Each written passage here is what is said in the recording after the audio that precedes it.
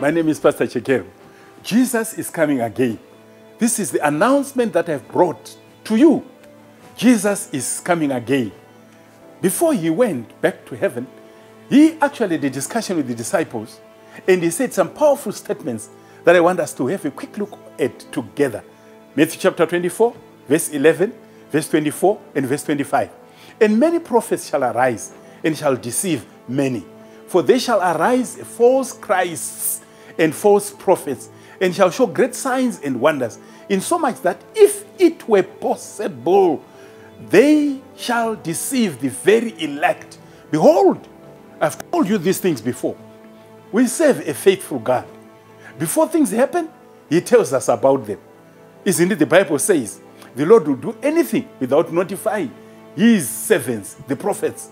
So before he does anything, the Lord announces it to us. Now, right here, when we talk about the second coming, he said before the second coming happens, there will be many false prophets, and they are going to deceive many. Oh, I want to praise the Lord. Not all, but many. They could be in a large number, but it's not all. There's always a remnant who are not going to be deceived. And then he says, for they shall arise false Christs. Oh, understand. False prophets, false Christs. And all these people shall come and do great wonders. Do you know that? If you go somewhere and you find somebody trying to prove that is a prophet, that's a problem. You don't have to prove yourself. If you go somewhere and someone is trying to prove that I am a servant of the Lord, you don't have to do that. If a person is trying to prove that I am the Christ by doing all sorts of things, it's not like that. The Jesus who is coming back, he doesn't have to prove himself. The Bible says, if you hear them, Lord, he is there. Lord, he is there. Don't go there. Because the one that we are coming for, he does not go anywhere. He is an all in all. He is full on himself. He doesn't need to prove anything to anyone. Because he spoke the worlds into existence, the mountains and the seas into existence.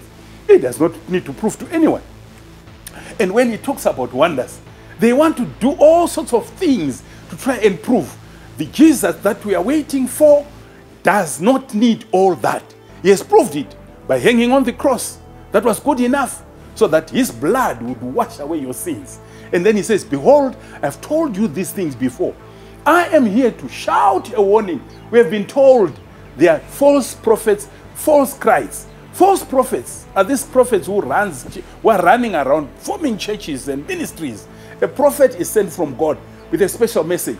He has no time to make money. He has time to meet the people. He has no time to do things of this world. He has time to carry the message. The message that is carried by the prophet is urgent. Christ is coming again. His message is simple, straightforward. False prophets out. False Christ out. Wait for him who created the heavens on the earth. Wait for him who owns this world. Wait for him who shed his blood.